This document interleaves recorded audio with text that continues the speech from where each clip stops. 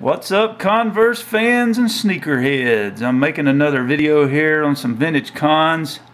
It's been a while since I've made one, but this one here is, well, one of my favorite Converse shoes from the 80s, but it never really was that popular. It was trying to compete with Air Jordan, and at that time there really wasn't any competition, and also the Reeboks were real popular, the pumps in general. But this one right here, folks, if you've never seen these before, it's because they weren't on the market long.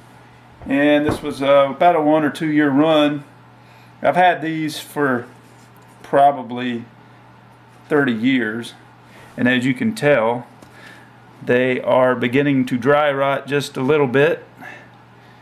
And still, for 31 years old, they are good collector's items or displays, but I wouldn't wear them.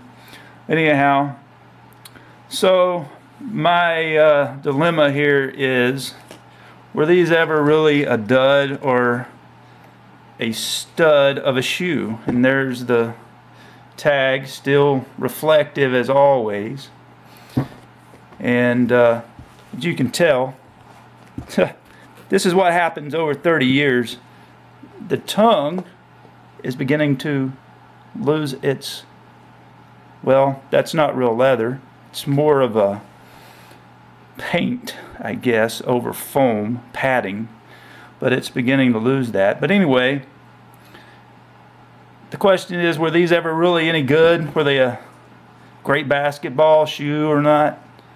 So I played basketball in high school, and so this guy had a pair of these, and I had a pair of Reebok pumps.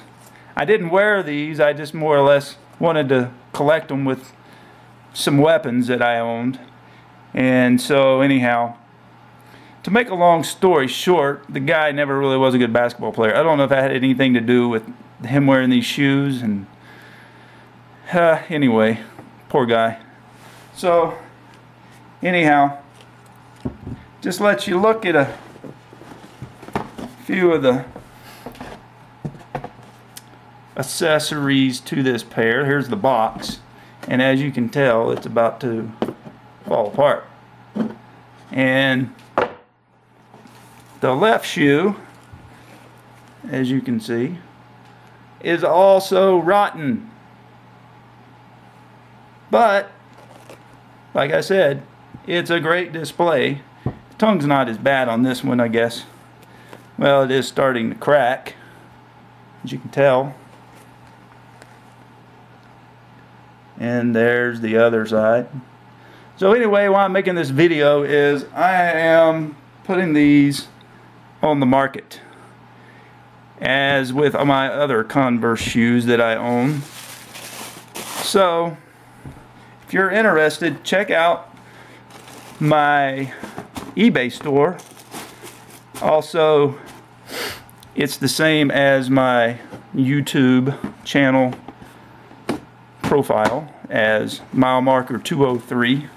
Anyway, I haven't decided what I'll list these for, but I am going to move on to another collectible, as I do not collect these anymore. I'm collecting other things.